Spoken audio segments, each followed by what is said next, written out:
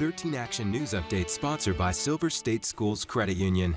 I'm Kalina Estrinos, and right now in your 13 Action News Update, former Raiders player Henry Ruggs has been formally charged in a deadly crash. Charges include DUI resulting in death and reckless driving resulting in death.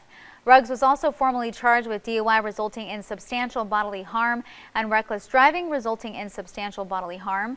Now, the prosecution added these felony charges because police say Ruggs' girlfriend was also injured in that crash, but the defense asked for her medical records not to be produced in the case.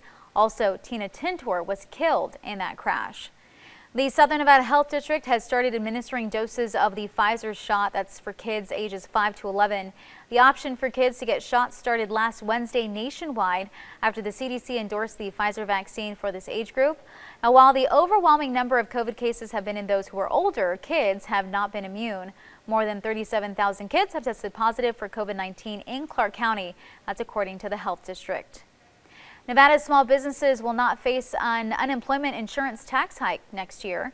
Last month, the Employment Security Council recommended an increase to the tax on employers from 1.65% to 2%. But after talking about it with small businesses, the agency decided against it. Now, Governor Sisolak says he intends to keep taxes on businesses low.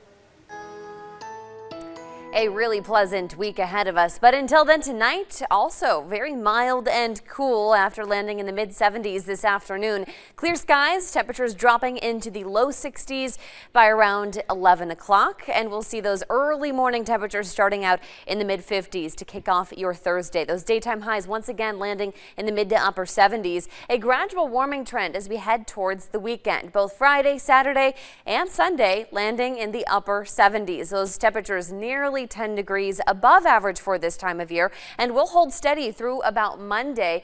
We'll see our temperatures dropping by Tuesday with a bit more cloud cover and an increase in some moderate wind speeds, but even with that slight cool down early next week, we'll still be technically above average for this time of year. All right, Kelsey, thank you. And that was your 13 Action News Update. You can find more on our website, ktnv.com, and our free mobile app.